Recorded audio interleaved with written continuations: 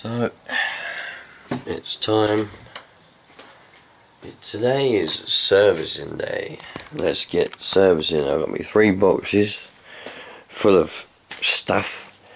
So let's go, and what one should we do first? Jag, I think. Well, just letting it warm up a little bit now so the oil gets nice and hot.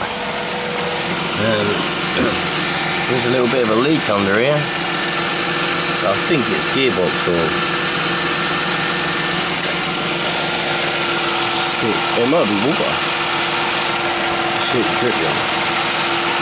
So I'll clean it all up when I've done it all and see what happens really.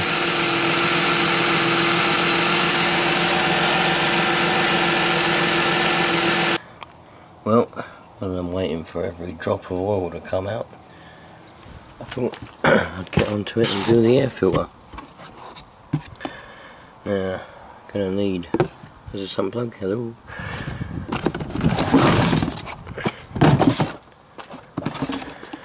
There's my new one. Nice and clean, as you would expect. It's rougher. Now you've got to get the old one out.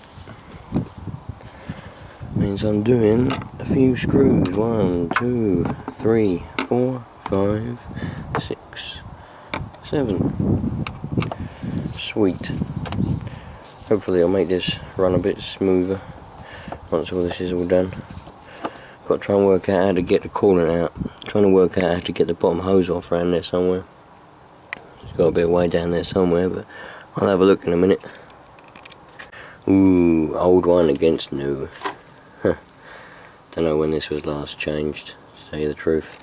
I've not done anything since I've owned the car. But at least we're doing it now. Old one. New one. Nice and clean. There was quite a bit of dirt and sand actually. Sand all things in the bottom of that filter box. But luckily the bit that matters at the top is completely clean, so that's all that matters, I suppose. Sweet. Well, because the oil filter was all the way up there, you have no idea how much I had to struggle to get that off. I need a proper oil filter remover, because this thing is a load of crap. It doesn't work very well at all. I just bent it when I was trying to get this filter off because it was tight. But to be honest, whoever designed the engine and decided to put the oil filter there is an idiot. He's actually got a head shaped. He's actually got a head shaped like a dick, and it bleeds because it's infected. But never mind, I've done it now. So let's put the new one on and fill up with oil. Well, it's got plenty of nice clean oil in it now. I always fill it up to the minimum mark first and then check it once it's down. Just draining out all the coolant now. Slightly worrying that that's what has come out. It's only dribbling now, but I'm going to change the fuel filter and then I'll let the car off the jack and all the water, because we're on a bit of a slant. It should come to the front of the radiator and we should get a bit more. I was expecting it to overfill that 5 litre can, but it hasn't, so it doesn't look very nice though, does it, eh? Sort of orange. Shouldn't be orange. I've never seen orange coolant before. Never mind, smells bad as well. Probably never been changed. Oh well, let's go and do the fuel filter, shall we? Doesn't look like that's been changed in a while, does it? Huh. It's probably hasn't been changed for ages. Oh well, it's going to be changed now. Well, that's that all done now. So I've put the antifreeze in, but it hasn't taken a lot. That is all that came out of it. I couldn't get any more than that out of it. I don't know how much it's supposed to take. I was expecting it to take about 6 or so litres, but you know, obviously it hasn't. That's what came out, and that's what's gone in. I've let it all through. The heaters are blowing hot. heaters are definitely blowing nice and warm. Yeah, they're quite hot, so it's bled through. Just can't work out why it weren't a lot in there, but maybe it doesn't. Maybe it only takes about 4 litres, and you know, I didn't look up to see how much it took, so. But that says min there, so it's just below the minimum mark. So I'm going to top it up now, and that's this one done. I'll move over to the Land Rover. It's running sweet though. Sounds nice now. Yeah, it's running really sweet. Hope I don't jinx it though. See if I can do it with my left hand. Probably going to spill it everywhere now.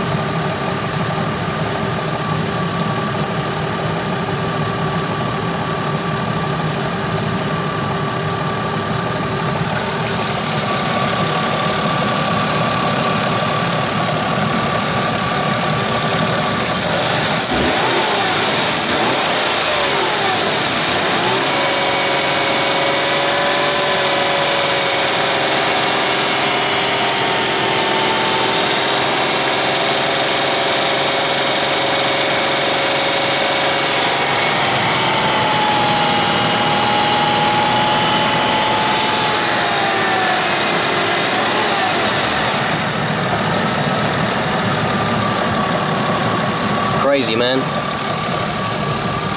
Alright, so where am I at now? I'm on the Discover, obviously. I've already got the oil out, which is very black. Loads of oil, black as hell, as you would expect from a diesel, but I didn't show you the oil that come out of the Jag. That was just as black. That was petrol, so that shouldn't have been that black. Obviously, it was changed for oil. I did spill a little bit in the process, however,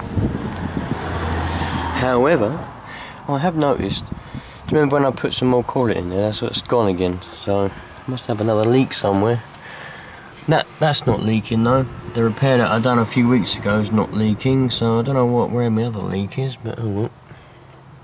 Anyway, I must do a video on that. I'll do that after I've done this. So I've got the new oil filter on. The new one, there's a new oil filter. Now that's the main one. There's also a primary filter which goes in there. So I've got to be careful with this one, because last time those bolts down there, they stripped out properly and there was nothing holding them in. So I put some of those in there, just ordinary bolts, tap them out a bit bigger, put 13mm bolts in there. There's the cap, goes on the top, and over here is the little filter, the primary filter. And here's my new one.